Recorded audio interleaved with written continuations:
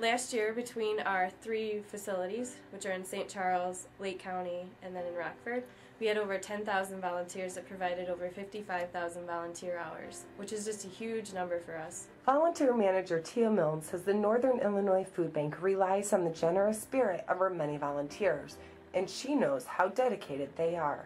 It's wonderful to see how committed our volunteers are. They'll come out here in the freezing cold weather and drive through snowstorms to be here for their volunteer shift. Their time spent here saved the food bank over $1 million in labor costs last year.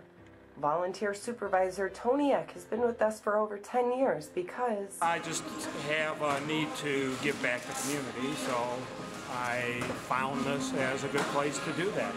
Tony started out as a regular volunteer, and after a while he was actually approached to see if he would want to become a volunteer supervisor. They help lead our volunteer groups, and he really has a knack for working with people and just make sure that they realize before they leave how much they're really helping to feed hungry people through coming to volunteer here. Volunteers help out in various ways. Some help in our food recovery route where they pick up meat from local stores. So grocery stores have certain code dates that they have to follow, and up until a few years ago they would actually have to throw this meat away. Now the meat is brought back to the food bank, and last year we were able to save over 2 million pounds of meat from going into the dumpster, and instead of going into the dumpster it was actually given to hungry people.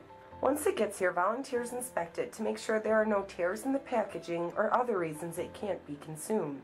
Volunteers also help out here at the warehouse. This is primarily where we utilize most of our volunteers. Volunteers can do anything from labeling cans to boxing cereal to assembling holiday meal boxes during the holiday months. Food is inspected here to make sure there aren't any dents in the cans or tears in the packaging and that it's still within its use-by date. It also gets cleaned and then it's sent down a conveyor belt so that volunteers can separate it based on its category, including vegetables, canned proteins, and mixed grains. When it's all stacked up, it will be ready for distribution. Volunteers can see exactly what they're doing and who they're helping because they're able to see that this particular pallet started out empty at the beginning of the shift, and then by the end of the shift they may have processed 8 pallets of food. So now that food is ready to go out to hungry people instead of sitting here in our warehouse waiting for people to work with it.